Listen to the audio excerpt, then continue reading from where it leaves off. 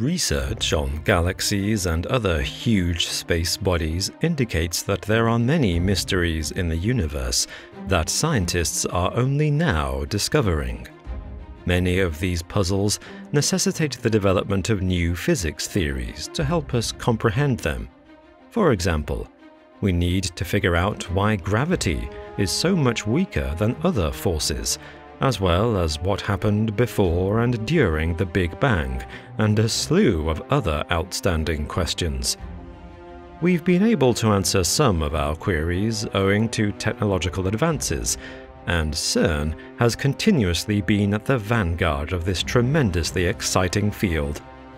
The Cern team of scientists has just made a groundbreaking discovery that will change the course of history. What did they discover, and how might it help us understand the universe? Join us as we study Cern researchers' astonishing discovery that changes everything.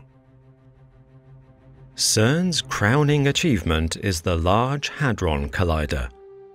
Following World War II, the European Particle Physics Laboratory was founded as a method of reconciling and reviving research throughout the continent. Scientists from 6 continents and more than 100 countries worldwide conduct research at the facility. You might be wondering what the Large Hadron Collider, or LHC, performs and why it is so vital to scientists. The LHC combines 2 proton beams at unprecedented intensities in a laboratory with massive detectors installed in deep caves. 6 research centers dispersed over the 17-mile, 27-kilometer ring investigate the results of these interactions. The ultimate objective is to understand the underlying components of the universe and how they interact. This is the purest kind of basic research on the topic. The LHC has not disappointed us. For years, scientists were searching for the Higgs boson, which was predicted in 1964 by scientists combining beliefs about 2 of nature's most fundamental forces.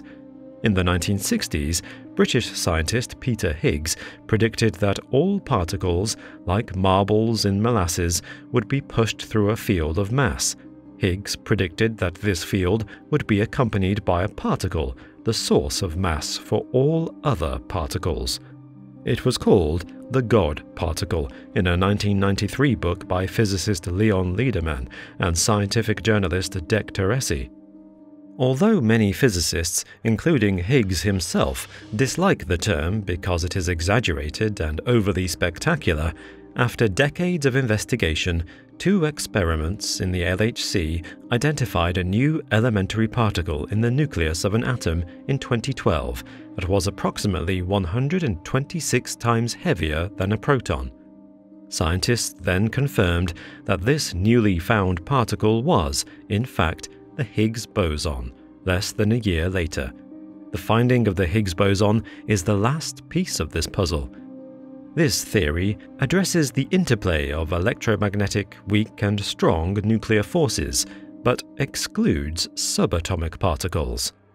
Peter Higgs and Francis Englert were awarded the Nobel Prize in Physics in 2013 for finding the Higgs boson and predicting its existence. The Higgs boson was the Standard Model's missing piece, and its discovery changed particle physics forever, opening previously locked doors. Jan Udise, the director of Cern's theoretical physics department, argued that the Higgs boson is important because it can transport and transmit an energy field known as the Higgs field, much as photons carry the force of the electromagnetic field. The Higgs field causes other particles to slow down, thereby adding mass. When it comes to mass, scientists have identified only 1 extra-large particle as a result of Einstein's theory of special relativity. So we've only scratched the surface of what the Higgs boson is capable of. Discovering the Higgs boson was simply the first step. The last 10 years have been devoted to testing it. The Standard Model of Physics, on the other hand, gives a plethora of information on the predicted behavior of the Higgs boson. The LHC's goal is to put the standard model of particle physics, our currently best theory about nature, to the test at the shortest distances and greatest energies ever tested in the lab. One of its most difficult aims is to depict the strong force that binds the atomic nucleus together. The nucleus's protons and neutrons are made up of three little particles known as quarks. If the strong force were switched off for a second, all matter would rapidly collapse into a soup of loose quarks, a condition that did occur for a brief moment at the beginning of the universe. The theory of strong interaction, often known as quantum chromodynamics, describes how the strong force interacts with quarks by exchanging gluon particles. The gluon may be thought of as a kind of photon, a particle of light that carries the force of the electromagnetic field. Due to the way gluons interact with quarks, the strong force operates much differently from electromagnetism. For instance, separating two charged particles weakens the electromagnetic force, but separating two quarks strengthens the strong force. All of the stronger quarks are thus locked inside hadrons, which are comprised of two or more quarks and consist of protons and neutrons, for all eternity, until they are blasted open at extremely high speeds, as Cern is doing. All particles in the standard model have antiparticles, which are almost identical but have the opposite charge to their standard model counterparts. When you take a proton and pull out a quark is produced. The freshly produced quark will be absorbed by the proton. As well as a proton, you'll receive a new particle known as a MESON, which is a quark-antiquark pairing. According to quantum theory, which rules the universe on the smallest scales, particles can arise out of nothing. The LHC has discovered 59 new particles. These include new mesons and baryons. In addition to the recently discovered tetraquark, these new particles all include heavy quarks. These tell us what nature accepts as a bonded quark pair, even if just for a short time. They also show us what nature hates. For example, why aren't there any unusual quark pairs? Another unanswered puzzle is how the strong force binds these particles together. In terms of size and shape, some theories say they are similar to the proton or neutron, while others claim they are similar to molecules comprised of two bound hadrons. Testing each newly found hadron allows researchers to measure its mass and other properties, providing information on the strong force's behavior. The more hadrons we locate, the better. The LHC's ultimate objective is to discover physics beyond the standard model. Despite its many triumphs, these models are crucial to that endeavor. The standard model of particle physics is far from the last word on the issue. It does not, for example, suit cosmological theories that describe the formation of the universe. One explanation is that the quantum spin, or lack thereof, of the Higgs boson may give insight into the origins of the universe. With the exception of the Higgs boson, every known particle possesses a quantum spin. This oddity was anticipated by the standard model of particle physics, so it's not surprising that researchers have persevered in attempting to measure the Higgs boson spin in order to test the standard model.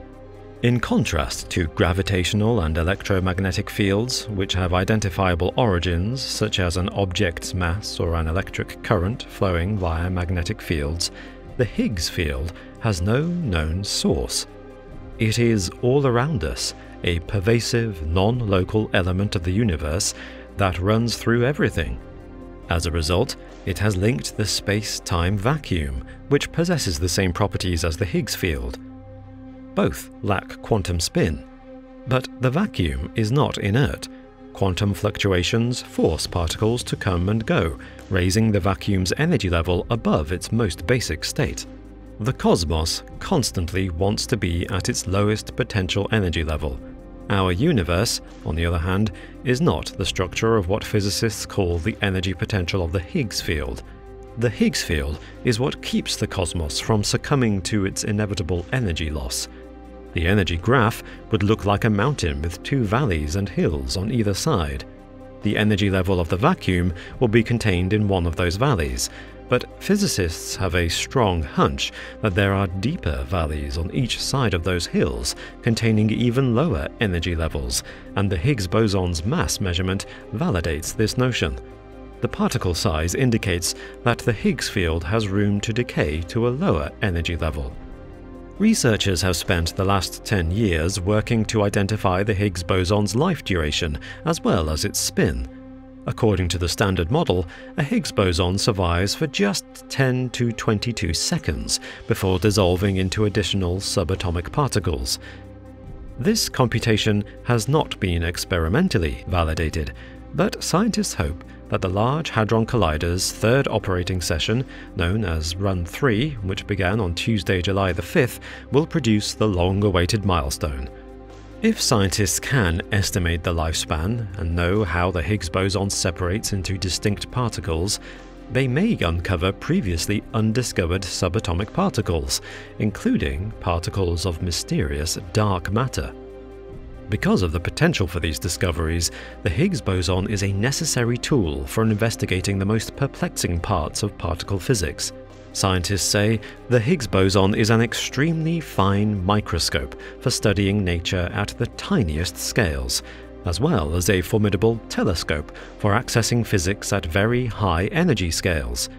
Some have speculated that manipulating the Higgs boson may result in a number of science fiction situations, such as traveling at the speed of light or opening a black hole. Thankfully, that hasn't happened yet.